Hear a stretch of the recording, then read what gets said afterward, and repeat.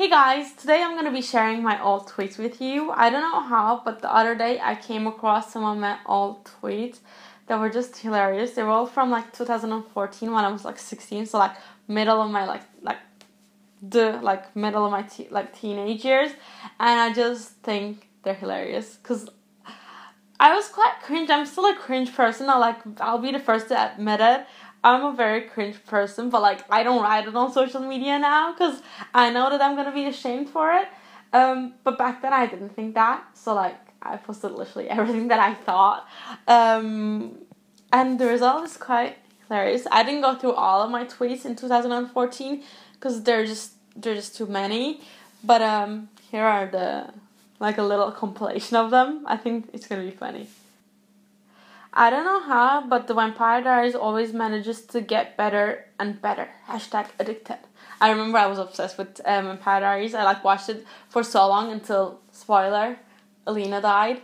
But now I don't watch it anymore. But I used to be obsessed. It used to be my favorite show ever. I've seen people take selfies at passport controls. I'm done with this world. I'm glad you guys are liking the new post on my blog. Check it out if you haven't already. I've got no idea what that blog post was. But I can tell you that back in 2014, I probably had 10 followers. So none of them probably checked my blog post. So I would just write that. Just fake it until you make it. That's kind of what I did. But it's just funny to see. I always used to be oh, thanks guys for liking my blog post. Thanks for the feedback and stuff like that. I don't know if in my mind I believed people actually liked it, or if in my mind if 2 people read it was amazing. It probably was, and it still probably is, that 2 people, 2 unknown people read my blog posts. But back then I used to be really smug about it. Be thanks for liking my blog post. I put a lot of effort into it. I'm out of video ideas. SOS, tweet me what you like to see. No one ever tweeted one thing. No one. Not one person has tweeted anything about it. Oh, because at the end, we all want the happiness chocolate gives us without the chocolate. Little fat Melisa talking about love, about chocolate. We all have that one person we have an eternal crush on. I don't know if I was talking about an actual person here or a celebrity. Probably an actual person I like. I was a person, I was a girl who got crushes every 2 weeks on different people, and I used to think that I was gonna get married with all of them basically. And I used to think, oh, they love me, but they're too shy to admit. Not one out of my 50, probably 60 crushes came out and was hey, I like you. So don't ever tell any girl that you hurt more than her when she's on her period. That's a true story. Don't be oh fuck, I hit my finger. Don't. Joking me? You can't be hurting me. It's just funny, the tweets themselves aren't even funny, but I know myself. Pizza and movie night and always beats partying. 16-year-old Melisa did not go out. She stayed in. She didn't have the choice. She was gonna stay in. It doesn't beat it. You don't have the choice when it can't beat it when you don't have a choice. It's just funny. I don't know why I pretended to be someone I'm not. 10 p.m. Late nights. Sitting in the kitchen and eating chocolate. #Mondays. Busy days equal microwave dinners. I was living with my parents. What kind of busy day? I didn't cook.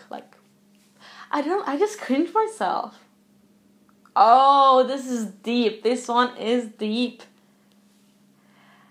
I feel because I a little bit of a background story. I wanted to go to LA for university, so I feel the main reason why I gave up on LA is because I don't constantly want to be surrounded by people who want fame and money.